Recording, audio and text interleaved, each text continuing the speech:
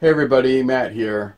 Today we're going to start a series of videos about a 2D drawing program available for free on the internet called LibreCAD.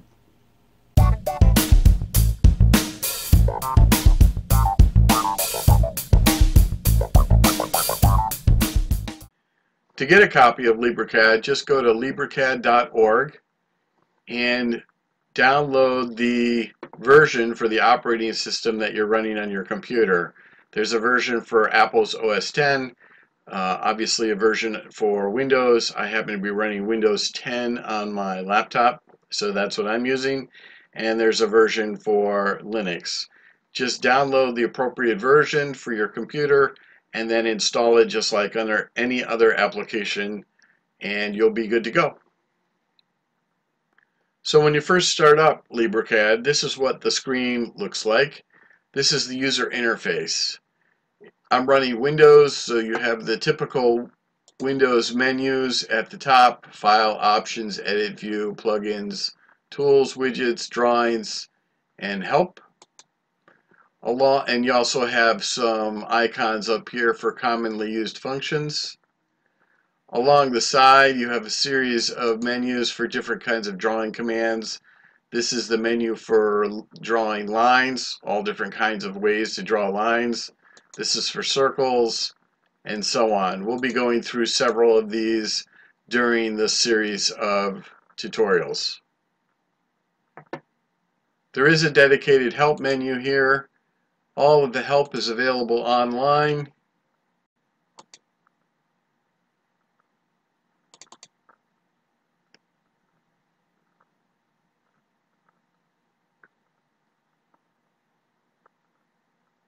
So quite a bit of written help is available.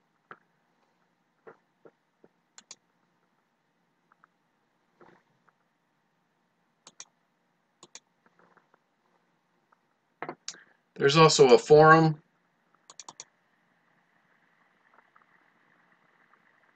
where you can place questions and get some help that way. You can also read through some of the other questions other people have had and learn a little bit more about LibreCAD that way.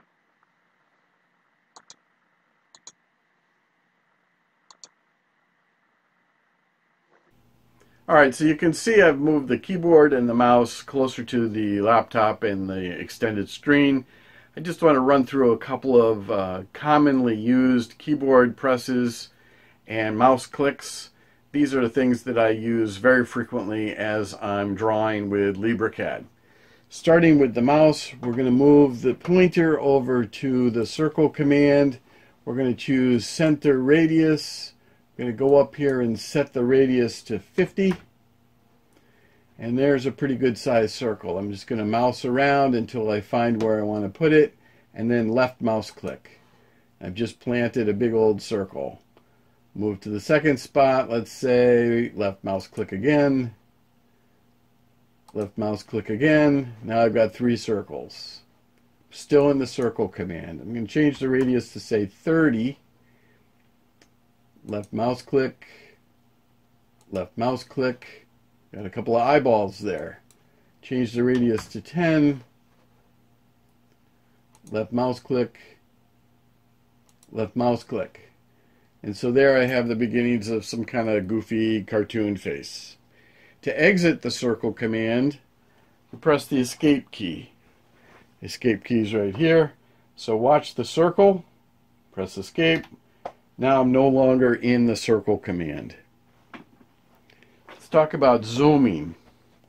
So I zoom in and out frequently using the scroll wheel.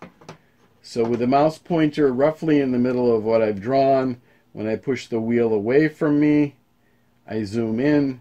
I pull the wheel the other way toward me, I zoom out.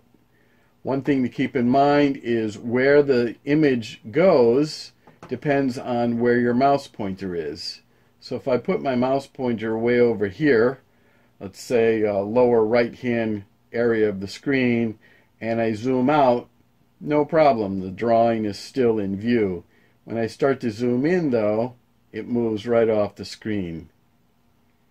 So what you want to do is move the mouse pointer roughly to the middle of what you've drawn. And that way you can keep it, you can zoom in and keep your drawing in view. Some other thing to keep in mind also, and once you do this enough, you start to get some practice, you can actually kind of manipulate where the drawing goes based on zooming in and out after moving the mouse pointer. So it just takes a little bit of practice to kind of know where the drawing is going to go as you zoom in and out. Another way to move the drawing is by panning.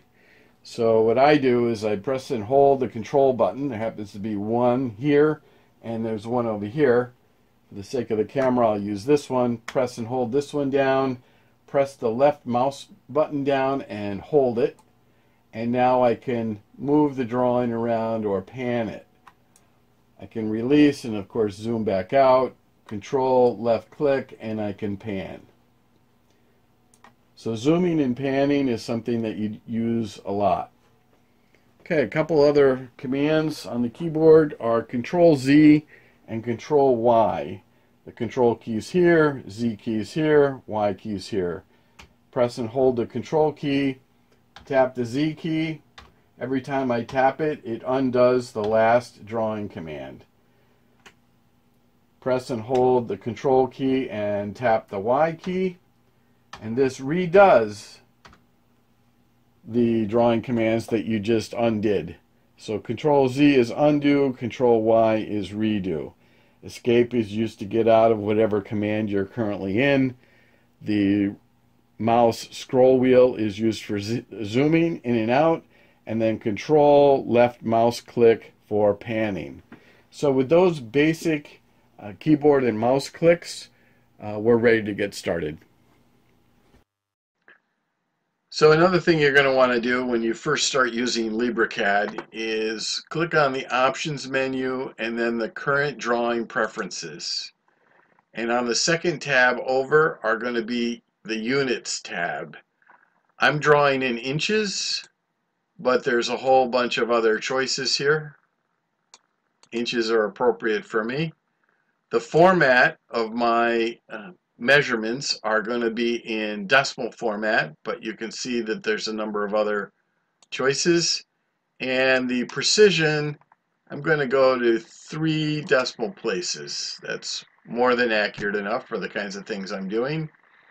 For angles, I'm going to use the decimal degree format, but you can see that there's other choices as well.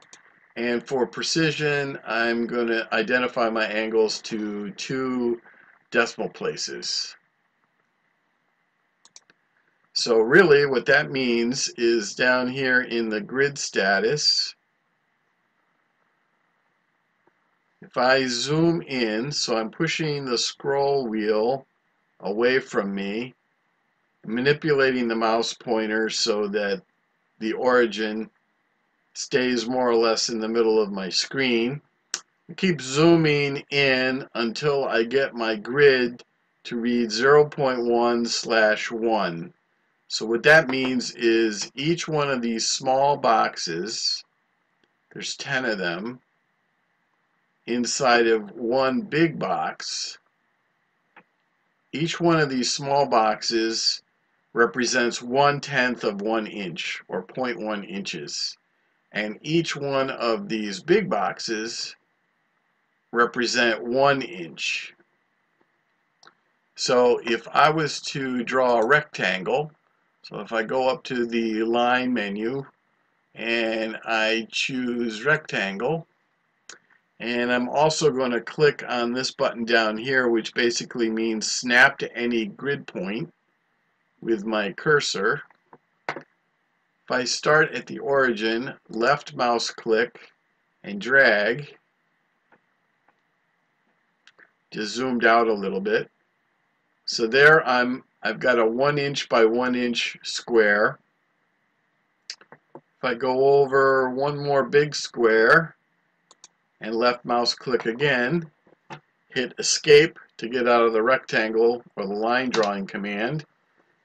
Now if everything is set up and working correctly, when I print this rectangle out, it should be exactly 1 inch tall by 2 inches wide.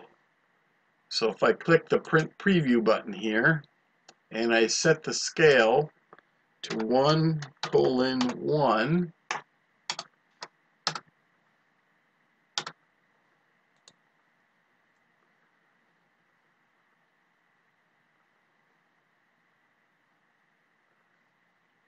and I'm actually zooming out, there's my one piece of paper, there's my rectangle.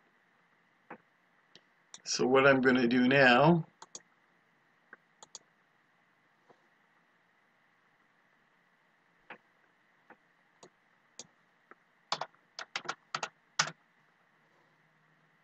zooming out, there's my piece of paper, my one rectangle. If I hit the print button and I print, you can probably hear the printer running.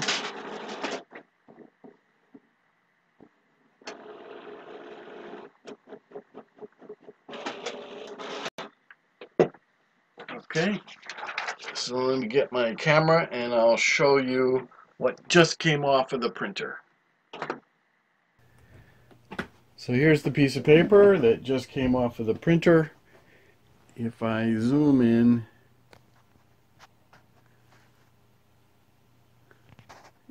hopefully you can make out the rectangle that's there.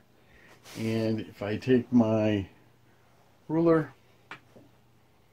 and measure it, sure enough, I get a 1 inch tall rectangle by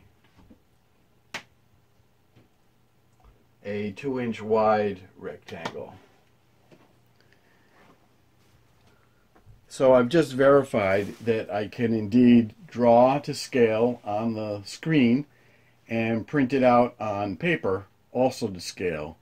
So if I wanted to cut out a 1 inch by 2 inch wooden part, I could glue this template down onto a piece of wood, cut along the line, and all of a sudden I'd be left with a 1 inch by 2 inch wooden part.